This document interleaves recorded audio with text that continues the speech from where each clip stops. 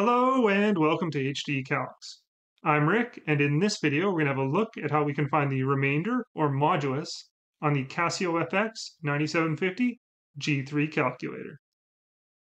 To do this, we'll use the option key that looks like this, located here, the comma key that looks like this, located here, the bracket keys that look like this, located here, and the F1 through F6 function keys located across the top here.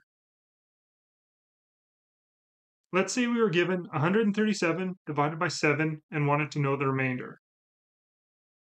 To do that, we start by going to the modulus function or modulus app, and we do this by hitting the option key, then the F6, and then the F4 for num, and then the F6 again.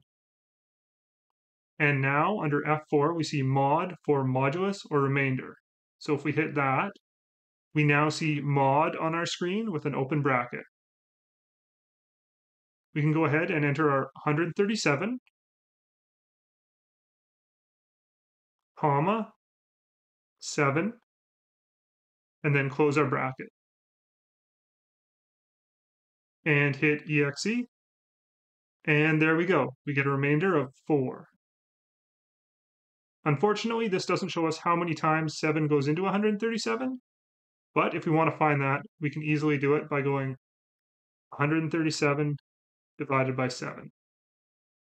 And now we know 7 goes into 137 19 times with 4 remainder.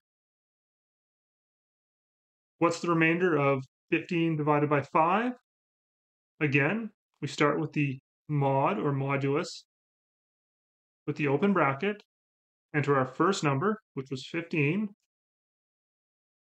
comma, 5, close our bracket, and hit EXE, and see we get a remainder or modulus of 0, which makes sense because we know 5 goes into 15 3 times with no remainder. We can also find the remainder of exponential division, like 5 to the power of 3 divided by 3. To do this, from the same menu, we choose F5 mod E. There we go, mod exponential. And then we hit the first number, which was 5, comma.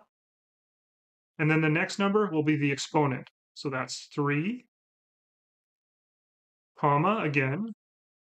And then the last number, which was 3. And close our brackets.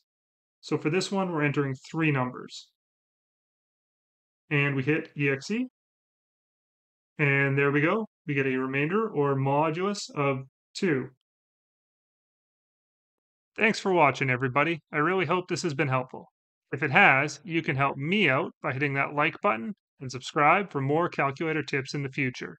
And, as always, good luck on those tests out there, everybody. You've got this.